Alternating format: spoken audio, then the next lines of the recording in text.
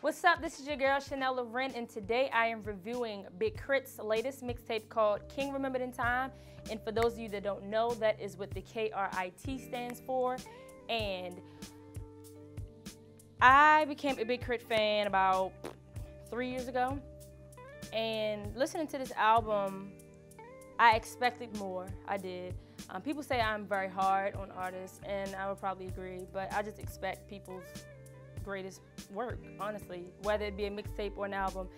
And I feel like this mixtape did not give me that crunk Mississippi trill, if you will. Trill, if you will.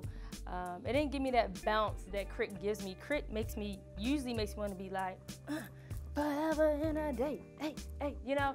But this album, it was like, real mellow. And of course, the lyrics were good, but production-wise was good, but that beat, that thump, that bang that I'm used to was not there. Fab in a Day is my ish. Still have that on rotation, but this album did not give me the same feel.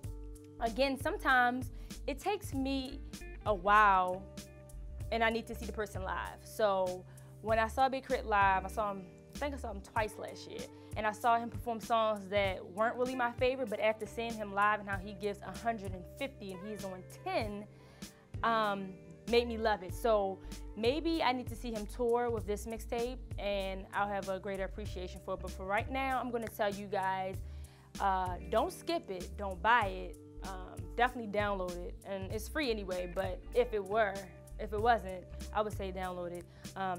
It just didn't give me everything that I needed, KRIT. It didn't.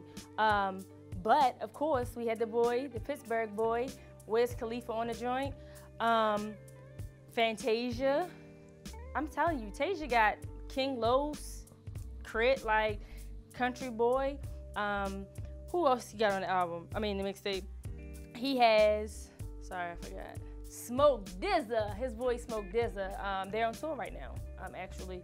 But yeah, a lot of features. You can always expect that from KRIT. But like I said, he did not give me that bounce. He did not give me that bass, that crunk in your trunk type Mississippi that I was looking for. So, not the best. Forever in a Day is still my favorite.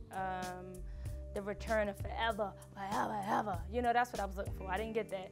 But download it. Tell us what you think. Go to the YouTube channel. This is interactive. Please, people, talk to us. Let us know what you think. Write us, retweet us, Facebook us, Instagram, all of that good jazz. This is your girl, Chanel Loren. This is the Unnamed Music Show. Peace.